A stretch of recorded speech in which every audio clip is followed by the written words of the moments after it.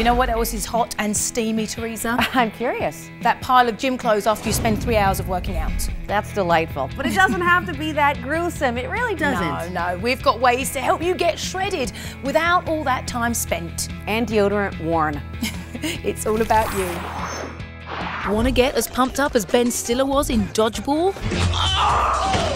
Okay. Maybe you don't want to go that far, but the author of the new book, Super Shred, Dr. Ian Smith, gave us his list of ways to fast-track a better body. First tip is meal spacing. Try to space your entrees, your main meals, every 3 to 4 hours, and make sure you're snacking in between. Snacks are important. Stay at 150 calories or less. Number 2, liquid meal replacements. Replace one meal a day with a liquid meal such as a soup, a smoothie, or a protein shake, 200 calories or less. Third, it's all about exercise. You don't need to be in the gym for an hour. Do something called high intensity interval training, which is called HIIT. Hearing a lot about that lately. A lot about that. If you don't remember our story on HIIT, maybe this will jog your memory. And that 20 seconds feels like an hour.